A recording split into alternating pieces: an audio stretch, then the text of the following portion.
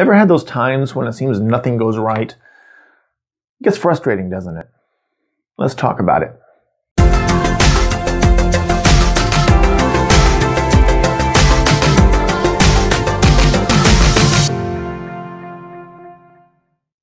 A while back, I was having a tough time. Things were going wrong, and it wasn't anything major, but it was enough to really irk me and get me really frustrated.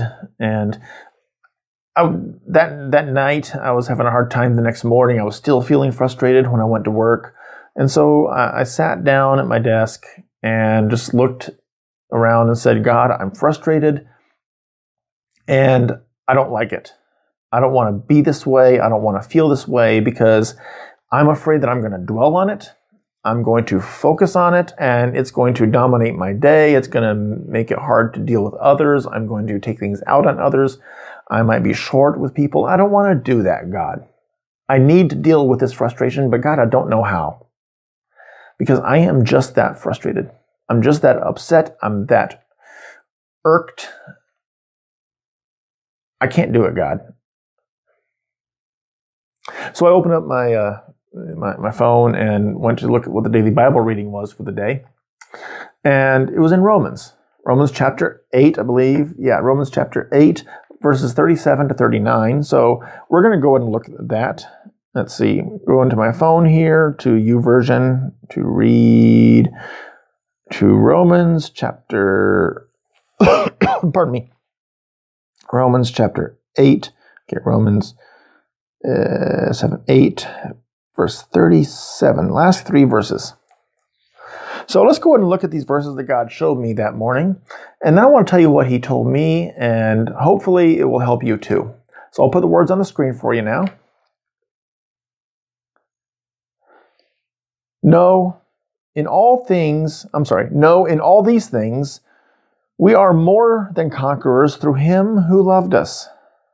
For I am sure that neither death, nor life, nor angels, nor rulers, nor things present, nor things to come, nor powers, nor height, nor depth, nor anything else in all creation will be able to separate us from the love of God in Christ Jesus our Lord.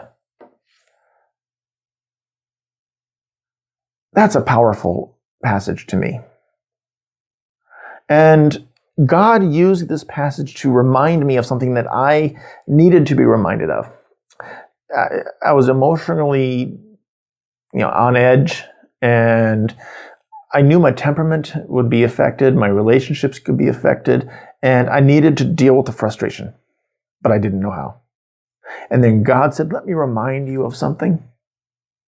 Yes, you're going through a tough time right now. No, you don't have all the answers. And no, I haven't given you all the answers, and I probably won't.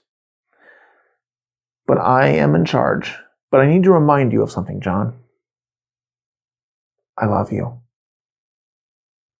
You matter to me.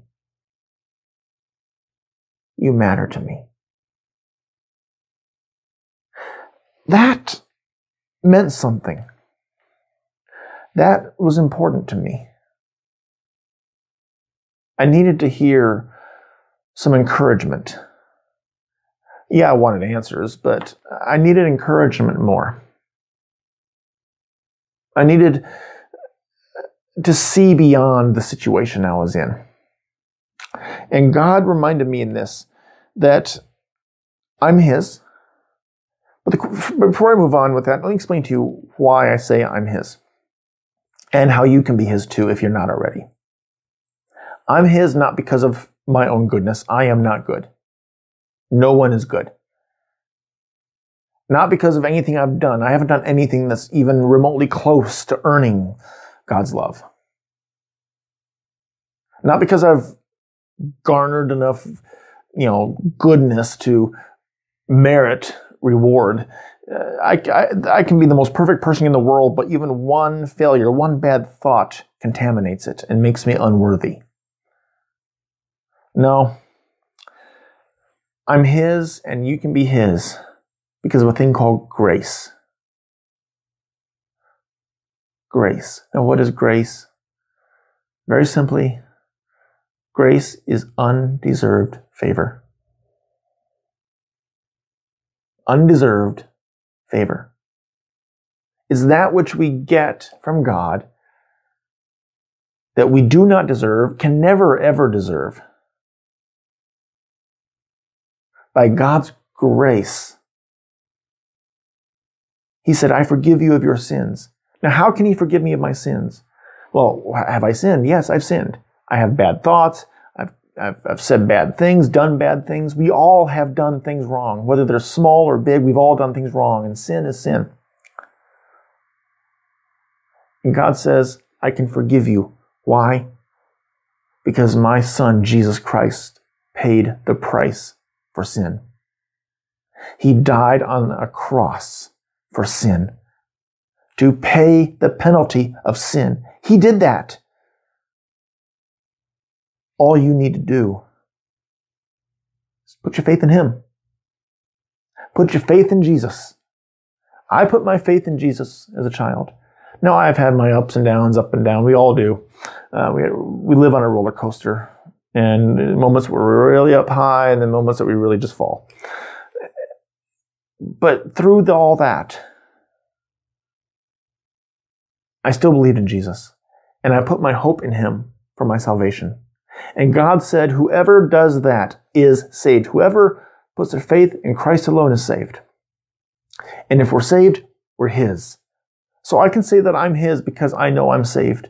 And if you put your faith in Jesus Christ, you are saved too, and you're His too. And if you haven't done that yet, I encourage you, please do that. Put your faith in Jesus today. Trust in Him. He's not going to give you all the answers. Life's not going to become a grand paradise. No, He's going to give hope and encouragement and optimism and a future. An eternal future in His glory. The alternative is an eternal future in His judgment in hell. And it's God's desire that none go there. Although we all are on our way there apart from Jesus. And whoever puts their faith in Jesus gets off that highway to hell.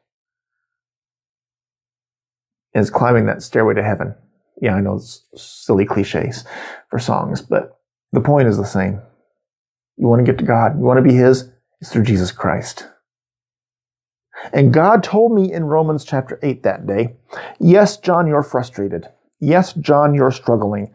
But I'm here to tell you, John, I still love you. And you want to know what can take you away from me? You want to know what can separate you from my love? Well, let's see. It sure is not death. Death. Death can't separate me from God's love. Nor life. So there's two extremes. Nor angels. Spiritual beings. They can't do it. Nor rulers. It doesn't matter who's in power, who's in authority. I don't care what government is doing. I don't care what authoritative, overlord is there. I don't care what parents may say. No man in authority, no woman in authority, no person in authority can separate us from the love of God. Nor things present. Doesn't matter what your situation is. Didn't matter what my situation was. That's not going to separate me from the love of God. Nor things to come. I don't know what's coming down the pike. Do you? I have no idea. It may be harder. It may be easier. But whatever it is, God says, I still love you. Nor height, nor depth. You can climb the highest mountain, go into the deepest valley. Doesn't matter. You're not going to get away from God's love. Nor anything else in all creation. That kind of covers the bases. Nothing else will be able to separate us from the love of God. Not just the love of God, but the love of God in Christ Jesus our Lord. You want to have that kind of love. You want to experience that kind of a love. Not a love that says you'll never be frustrated. Doesn't promise that. There's no guarantees in that. This verse doesn't say you'll be trouble-free. It says you'll be loved. And if we're loved, that means God's taking care of things. We may not see how, may not see when, may not understand it, but we can know that He loves us. And God told me that morning, John, Yeah, life is hard right now. Yeah, you're emotionally distraught right now. But I just want you to know, even now, despite how you feel, I need to tell you, I love you. Put your faith in Jesus today and know that kind of love. God bless you.